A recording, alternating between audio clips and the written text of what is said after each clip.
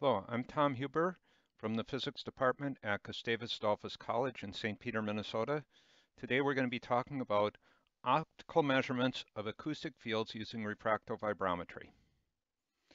I'll give a brief overview of refracto-vibrometry, followed with a comparison between some needle hydrophone measurements and some measurements using this technique. Finally, we'll talk about several techniques to improve the signal-to-noise ratio for refracto-vibrometry and some conclusions. So to begin, refracto-vibrometry is a technique where, based on the acousto-optical effect, namely that the sound wave is a time-varying density which changes the index of refraction. The vibrometer beam passes through a water tank off of a retroreflector. When the sound wave passes through the vibrometer beam, there's changes in the optical path length, which are converted into voltage versus time, and by plotting thousands of these, we can make video of traveling ultrasonic waves. So the first thing that I'm going to discuss is a comparison between the ultrasonic distribution measured with tomographic reconstruction of this to conventional measurements with a needle hydrophone. So first of all, we needed to create an asymmetric ultrasound source. So we start out with a 25 millimeter planar 1 megahertz source and mount an aluminum plate at 40 degrees with a 5 millimeter slot. Now, because the speed of sound in aluminum is faster than in water, the ultrasound that strikes the plate undergoes total internal reflection.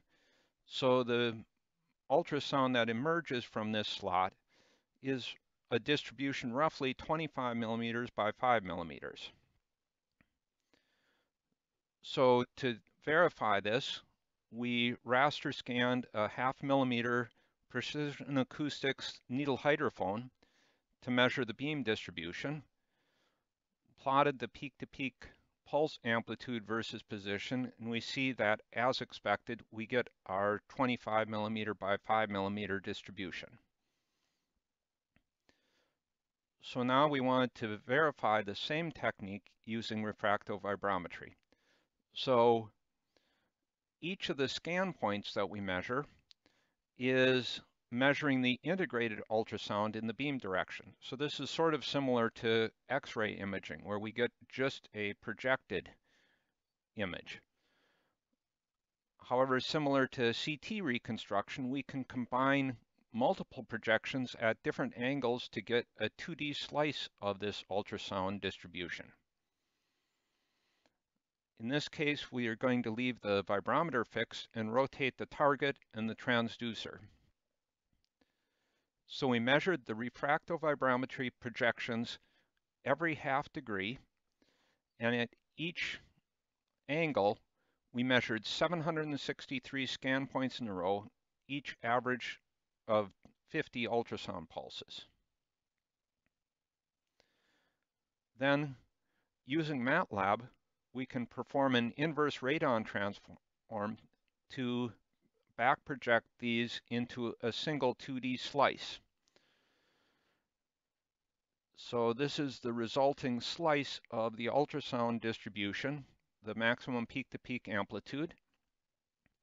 Now, the circular artifacts that we see in this are an artifact of the acquisition and reconstruction process, and something that we're continuing to work on to refine this. What we notice is that the distribution is roughly 25 millimeters by 5 millimeters. To compare this more carefully, we can plot a slice through these 2D distributions. So the blue curve here is the needle hydrophone measurements, and the red curve is a slice through the refracto-vibrometry profile. And what we notice is that we get very good quantitative agreement between the needle hydrophone and the tomographic reconstruction. except in the region of the tails. And then we can do the same thing along the other axis and again get very good agreement. We repeated this process at 4 different vertical positions from the target and got similar results at each distance. So what we can see is that this tomography using refracto-vibrometry, it can be used for quantitative optical measurements of ultrasound distributions. Again, there's no physical transducer in the tank measuring these distributions. One of the big challenges that we have with refracto-vibrometry, however, is that there's a low signal-to-noise ratio. So to get around this, we generally have to emit multiple ultrasound pulses separated by about a millisecond. Then we either mean or median average many pulses together to get better signal-to-noise ratio. So what we see is large amplitude features show up with very few averages, but a lot of the smaller features require a lot more averaging. And as we take additional averages, so instead of 8 pulses, 16, 32, or 64 pulses, the more averages we take, we get better signal-to-noise ratio and also better fidelity of some of these smaller features. So oftentimes we have to take dozens or even hundreds of pulses that we average. So a method that we're working on is using deep learning convolutional neural networks, or CNNs. In this type of a model, we input a reference signal that's highly averaged and a corresponding noisy signal. We do this for thousands of pulse pairs, and the neural network learns the characteristic time structure of real ultrasound signals and noise, such as some of the features that we see of the ring down of the ultrasound.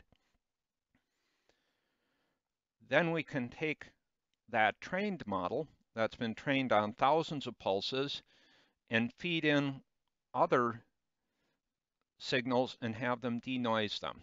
And so here's these same signals after they pass through the CNN denoising filter. And we can see that we've got excellent fidelity for the large amplitude features. And in fact, we've gotten back much of the structure that we would expect, but that's very difficult to see in this image here. Now, the other thing is that some of the small features are not well resolved, again, until we see many averages.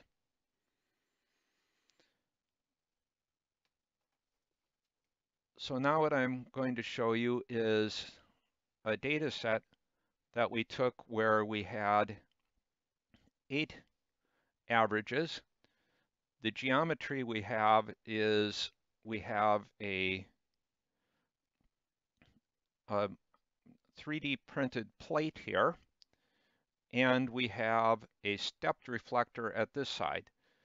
The ultrasound is traveling from left to right, and what we have in this video is going to be before the denoising. This is after the denoising algorithm, and then for reference, this video is going to show the 512 averages data set. What you can look at is we can see that a lot of the speckle noise goes away, and we also retain much of the structure that we expect.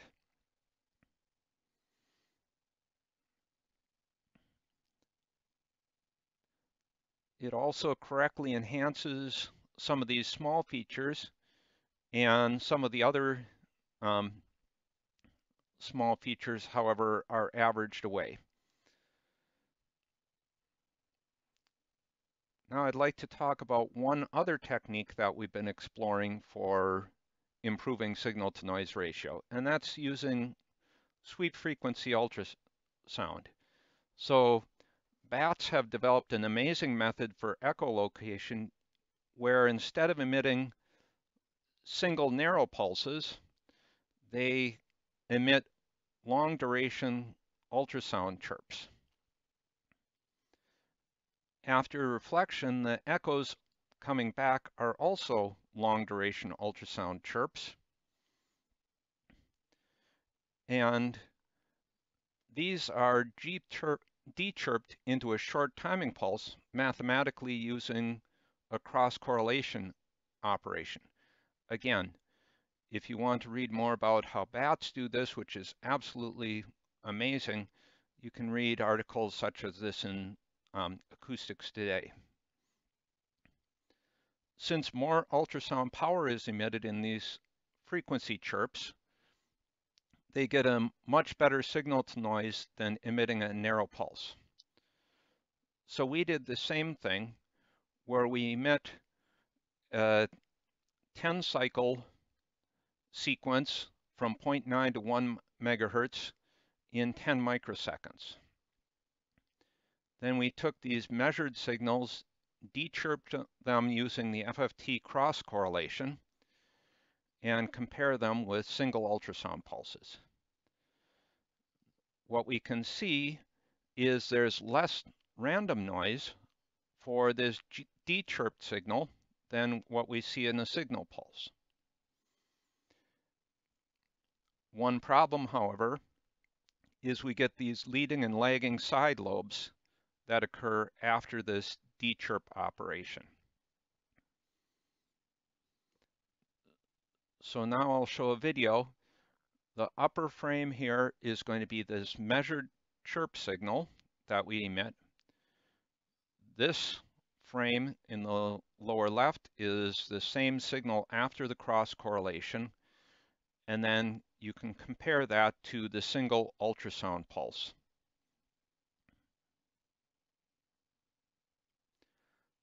What we can notice is, first of all, there's a lot more speckle type noise in the single ultrasound pulse after the cross correlation, than the cross correlation.